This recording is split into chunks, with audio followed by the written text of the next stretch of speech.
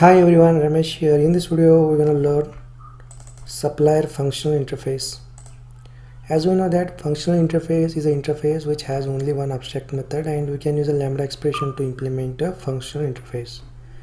And supplier is an inbuilt functional interface which is introduced in Java 8, and we'll use lambda expression to implement supplier functional interface. So look at here, supplier interface is a generic interface. We can pass a type here, but supplier interface provides a get method. It doesn't take any argument and it returns a result.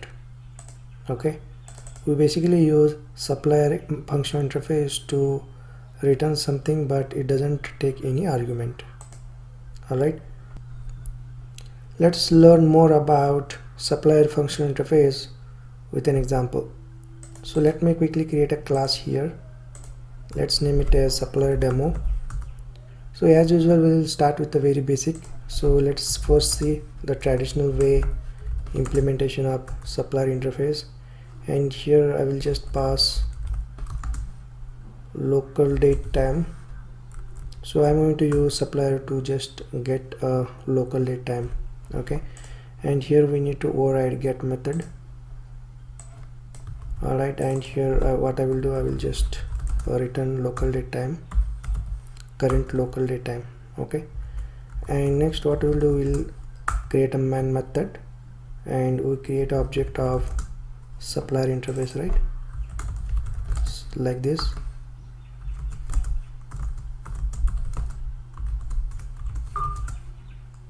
Demo, and then we'll call get method. So this will get a local date time. So I'm going to put a sys out here to print the result. Great. So look at here, get method returns a local date time, but it doesn't take any argument. Okay, so let's run the program. So look at here, this is the local current date time. Now what we will do, let's use a lambda expression to implement supplier functional interface. So how to do it? So first what we'll do, we'll use anonymous implementation of supplier interface, and then we'll replace with the lambda expression. It's pretty simple. So what we'll do, we'll just return local date time here, and we can remove this code because we are using anonymous implementation of supplier interface. Alright, let's run the program. Look at here the result. Okay, now it's easy for us to replace this anonymous class implementation with lambda expression. Okay, so as we know that lambda expression is an anonymous function which don't have any name. So let's go ahead and let's remove this part, and here what we'll do, we'll provide arrow. So this is the syntax of lambda expression. Okay, so look at here, this is the lambda expression.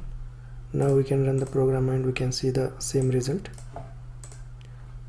So lambda expression contains only one statement. Even we can also remove this curly braces and also remove the return statement.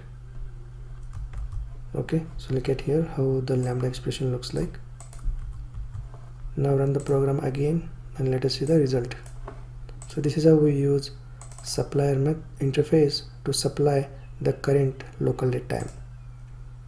Okay, so basically use supplier whenever you want to supply some data to the other methods.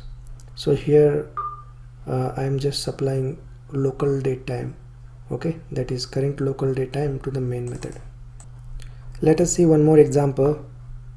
So look at here, we have product class with ID, name and price. So what we'll do, we'll create a list of products and we supply list of products to the other methods. Okay, what we'll do, we'll use a supplier interface to supply a list of products. Okay, so let us see how to do it. Let's create a supplier and let's pass a list of products. Okay, and let's call it as supplier2, or let's call it as a product supplier.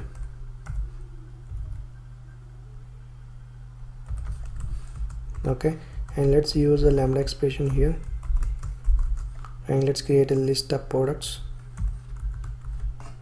So look at here, I have a list of products here, product 1, product 2, product 3 up to product 8. So these are the list of products, and here I need to return the list of product. Alright, so these are the dummy products. Whenever you want some dummy products, then you can just call this product supplier and you can get this list of products. So how to get a list of products, that I'm going to show here. So what we'll do, let's just print out this product list. So just get this product supplier object and then call get method, so you can get the list of products like this. So let's run the program and you can see the output. So these are the list of products. So we can optimize this code. So what we'll do, we'll create a separate method to get a list of products. So what I will do, I will create a separate method to supply these products. Okay, so let's create a private static method and let's call this method as product supplier. So this method supplies list of products. So let me copy this, paste it here, and here just return product supplier. Okay, and here we need to call this method. Yeah, that's it. So look at here, this method supplies list of products to the main method. So whenever you want a list of products, then you can just call this product supplier, then you will able to get a list of products. Okay, so this is how we use supplier to supply list of products here. So let's run the program and let's see the output. So look at here, this is a list of products. Okay, so this is how we use supplier functional interface to supply some data. Remember, supplier functional interface doesn't take any argument, but it returns some result. Alright, I hope you understood the usage of supplier functional interface, and subscribe to my YouTube channel. Whenever I will publish such videos, you will get notified. Thanks for watching. I will see you in the next video.